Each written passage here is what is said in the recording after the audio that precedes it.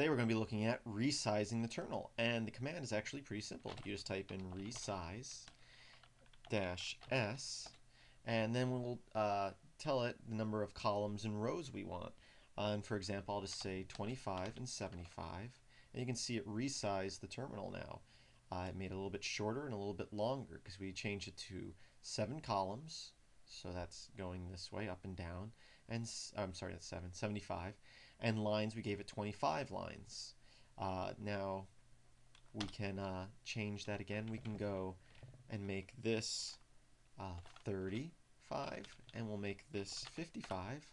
And you can see we made it less columns. So we set it to 55 columns, so it's thinner now.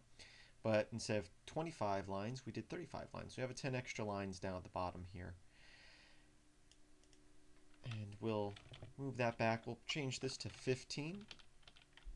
And we'll change this to 100. Let's see how that looks. There we go. A little thinner. Not thinner, but shorter and wider. Let's see if we can get back to fit the screen size here. We'll change this to 20. Getting close. Let's change this to 85. I'm just having fun right now. 22. Oh, I got the height just about down. Maybe add 2 more lines and make this 90. Ooh, getting close. And I'll move this up so you can see what I'm typing. Instead of 24, we'll change that to 23, and we'll change 90, let's see, to 95.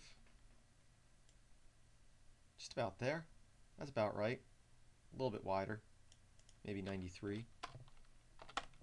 There we go. Fit back in the screen here.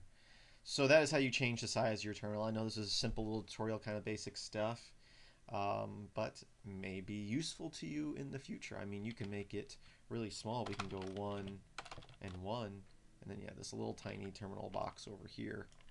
Yep. And of course, you can always resize it with your mouse. But just wanted to show you how to do it with a script, in case for some reason you need to do that.